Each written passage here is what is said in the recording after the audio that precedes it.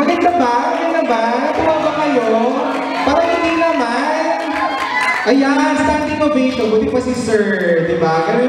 Yes, true. Sobrang ganda. Upo muna tayo, ma'am. Ayan. Gusto niyo pa ba na isa pa? Kasi si Miss Sharon, weird. It's just weird, I guess. But it's not bad weird. It's good weird. Kasi, tawag doon. There are a lot of singers that, how do you say? Hindi mo basta, Miss Sharon Coneta has this, tawag doon. Distinct, yes, correct. Distinct voice, which is once na marinig mo, it's Sharon Coneta talaga. And she was able to give justice to the song. And first of all, I was able to work with Miss Anna before then, we performed together, right? So yun, una ko talaga narinig was super wow. And you first, how are you feeling first? Yun muna yung gusto namin tanongin. Super kinakabahan. Pero excited. Hindi ko madidinin. Sobrang excited ako kasi first major solo concert. Wow! Yes! Ay, naku, iba talaga yung ABS-CBN, no? Talaga makapagbibigay ng opportunity. So, yun, do you want to acknowledge first anyone who are here? I would like to acknowledge the presence of all my fans. Wow, fans talaga? Yes, meron pa yung Gonzales fan club. Ano tawag doon? Kung may sure audience, may ano ba tawag? Aniyans? Gano'n? Ano ba?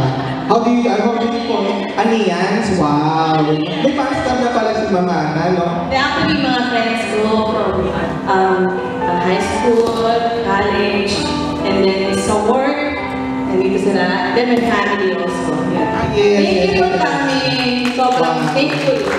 At meron ako, chance.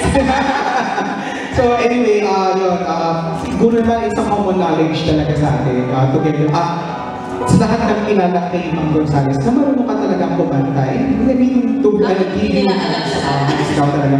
Sobrang ganda talaga ng boses ni Ma'am. And she gives all, sa mga naging performance mo. And this is the start, pero it was already 100%.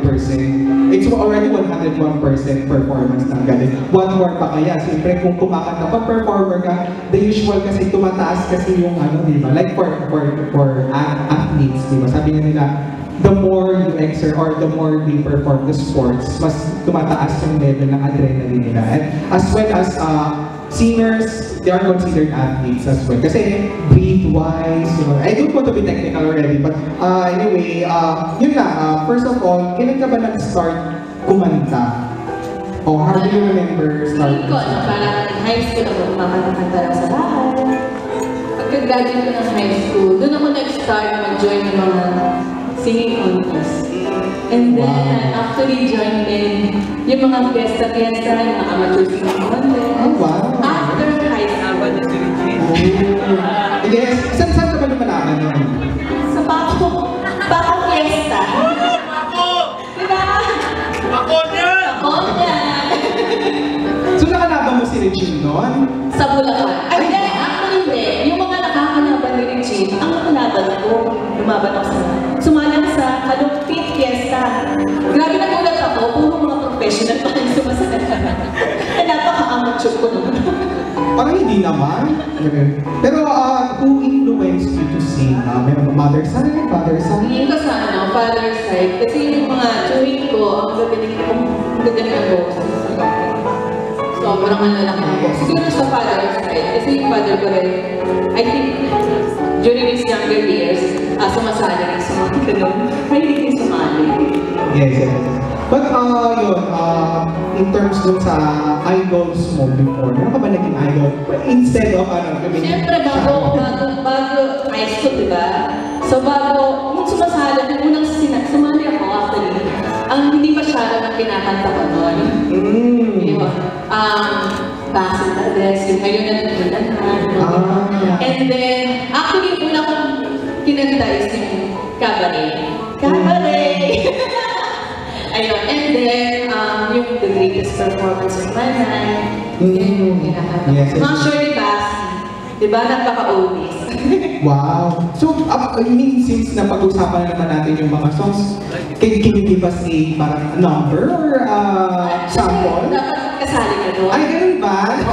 Hindi kasi ako kumakanta. Sa bahay na lang ako kumakanta. So anyway. Dapat kasamahan mo ako. Siyempre. Yes. I think meron sa audience natin na nakakaalam. Si Miss Melga ba to? Yun, siguro pwede namin ibigyan ng sample. Okay lang ba sa inyo na kumanta ka? Contest, di ba? I mean, it's like reminiscing back.